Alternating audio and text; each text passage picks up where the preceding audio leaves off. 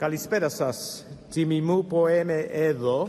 Με αυτά τα λόγια στα ελληνικά, τη γλώσσα της χώρας μας που αγαπάει πραγματικά, άρχισε την ομιλία του ο γερουσιαστής Μενέντεζ στην τελετή για την ανακήρυξή του σε επίτιμο διδάκτορα πολιτικών επιστημών στο Πανεπιστήμιο Αθηνών, σε μια ομιλία που δεν έλειψαν οι προσωπικές αναφορές. Who couldn't afford to buy school books in a public high school, the first to go on to college and then to law school, and today I received the title of Doctor Honoris Causa, the highest academic honor awarded by this esteemed university. It is truly humbling and a once-in-a-lifetime experience. Thank you again.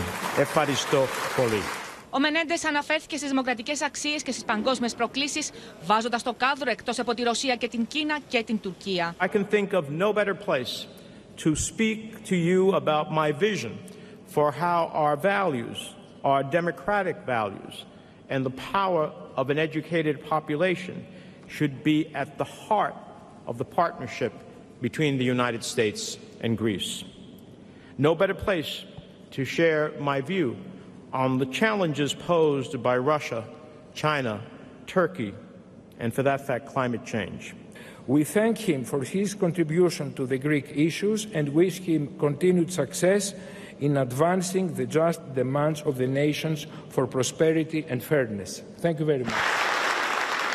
Ο Μενέντεζ εδώ και δεκαετίες στηρίζει τα ελληνικά συμφέροντα, πρωτοστάτησε στην επιβολή κυρώσεων στην Τουρκία για την αγορά των ρωσικών πυράβλων S-400 και αποτελεί και τώρα τον ακρογωνιαίο λίθο στο τείχος που έχει υψωθεί στο Αμερικανικό Κογκρέσο για να μπει φρένο στο πρόγραμμα εξυγχρονισμού και πώλησης F-16 στην Τουρκία.